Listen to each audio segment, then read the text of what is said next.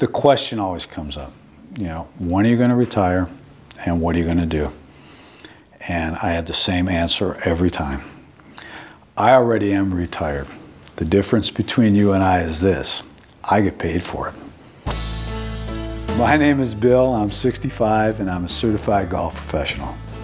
I remember reading an article when I was a young man about the average American my age would have probably about 3 professions in their lifetime. So I came out of the military, went into construction, heavy equipment. Did that for a few years. My wife got accepted in medical school, so we traveled across the country where she went to school, and I started career number 2, IT sales. Started approaching 50, you know, doing pretty good. My wife started to practice, started thinking about retirement. In my profession, I loved sales. My passion was golf, so I combined them, and lo and behold, in 1999, became a golf professional and started working at golf courses. I mean, sometimes you get that point in your life where you really have to decide, you know, I'm going to have to really just even budget what I eat to get those bills paid and get moving.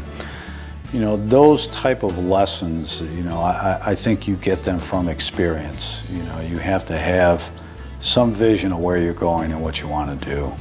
We took a big step when we started doing good financially to pay down debt.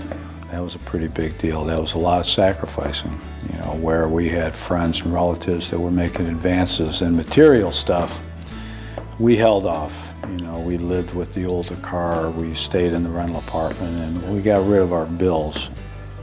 If you're not saving for it, you're not going to get it. Probably our biggest returns came from investment in real estates, what we own, properties, our houses that we bought, what we will eventually become vacation properties. But, you know, equity and income, they really paid off. Playing golf, getting paid for it every day, it's a beautiful thing. Advance it to the target in the fewest amount of strokes and just do the math. It'll be simple. Same with life.